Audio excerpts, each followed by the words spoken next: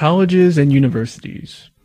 Some of you are planning to go to one, some of you are in one, and some of you have gone to a college or university or some other secondary schooling.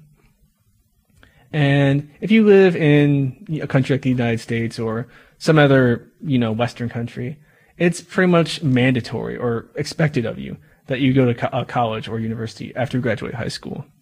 I don't think that it's really a good thing that a lot of people nowadays really advocate for that, because I think it's actually not necessary. And I think that a lot of people shouldn't be actually going to a college or university. They may be listening to me and thinking, well, this guy's insane. He's saying that I don't need to go to college.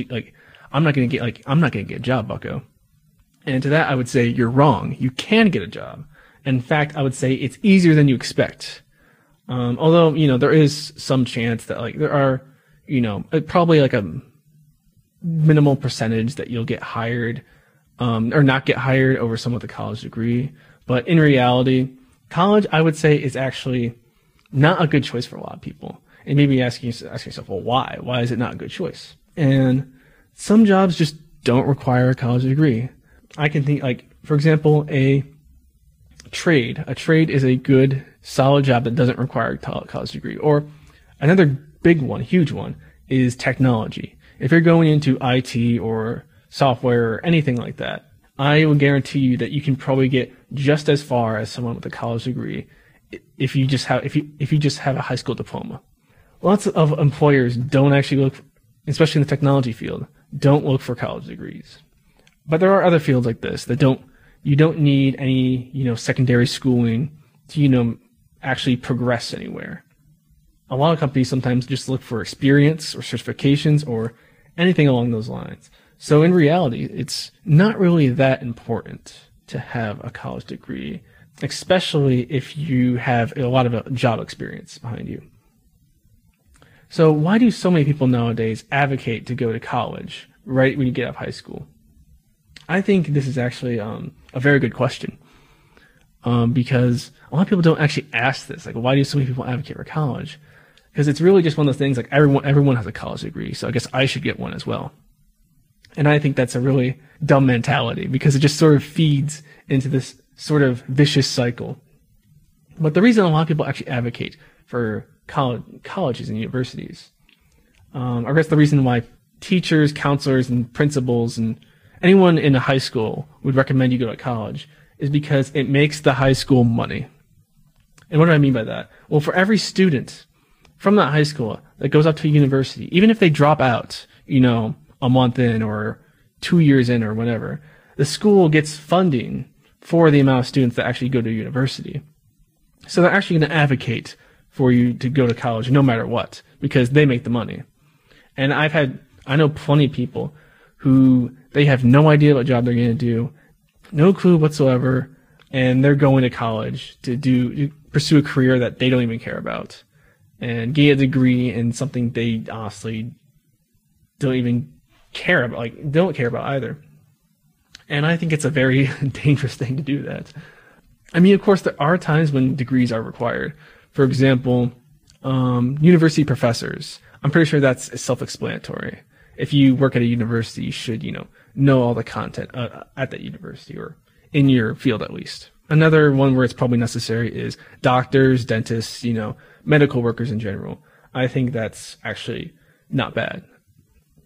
But there are plenty of other fields. I'd say another one is engineering, where really it's not actually, you don't actually learn that too much in engineering. I mean, of course there are, important things. For example, mechanical engineering. Heat transfer is a very good thing to know, and tolerances, but you eventually gain that knowledge from the job itself. So really, colleges don't really do that much in the long term. And of course, there's useless majors as well. I don't really want to tackle these because I know some people get very defensive about their majors, but I'm sorry, but music majors, art majors, anything that's sort of the arts, I guess, I can't justify it, so I don't know what to say, but I personally think they're very useless majors. Even things to some degree philosophy, math, math majors, math is a good thing to know, but a math major, you're not going to get a job by being a math major. I'm sorry. And a lot of other like theoretical majors that don't really have practical applications, I think aren't really that useful. So really the biggest reason why you shouldn't go to college if you don't have to is time and money. These are two huge things. Because if you're getting a bachelor's degree, you're taking 4 years out of your life. Although there are different degrees like associates, which is just 2 years, a master's, which is 1 to 2 years on top of a bachelor's, and then there's a PhD, which is a bachelor's, a master's, and then you get a PhD, which takes anywhere from 1 to 4-ish years, depending on what you do. So that's a lot of time. You can do a lot with that time and probably even make more money than the time you're putting into it.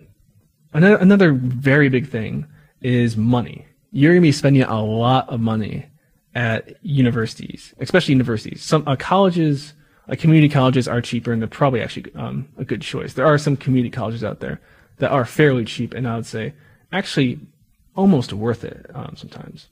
A lot of universities charge outrageous prices. Like there's a university across the state from me, and their tuition is $50,000 a year. Now that is insane. That's $50,000 a year. That is crazy. I mean, granted, it is a private university, but there's no way people should be paying that much for an education.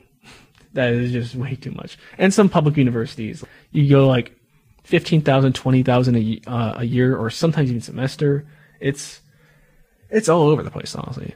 Like I said, the community colleges are cheaper. Like I think a community college that I know of offers an entire degree for only like a few thousand, which is pretty good. But honestly, unless you're getting your education paid for, a lot of times it's not actually worth it. And besides, a lot of times you can just make a living normally. And when I mean normally, I mean like trade jobs. A lot of people very much frown upon trade jobs. They're sort of seen as like low-class citizens, but you can actually make a decent amount of money from working in a trade.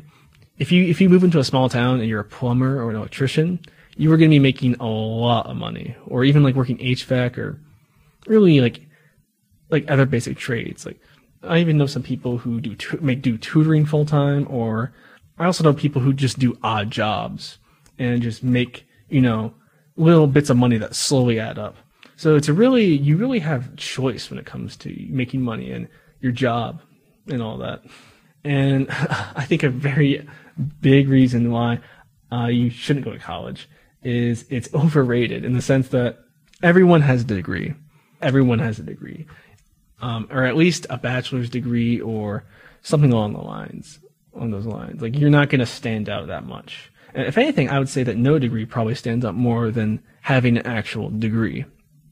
Okay, well, I think it'd be safely said that college is not the best choice for a decent amount of people, honestly. And really, if you feel pressured into, going to college, it's not really something you have to do. It's very much expected of society nowadays. It's really not necessary that everyone has to get a college degree. But that's just my spiel on it. I'm just hoping that people don't make mistakes and waste money and time with college when they really don't need to. So, yeah, that's really it. I'll see you guys later.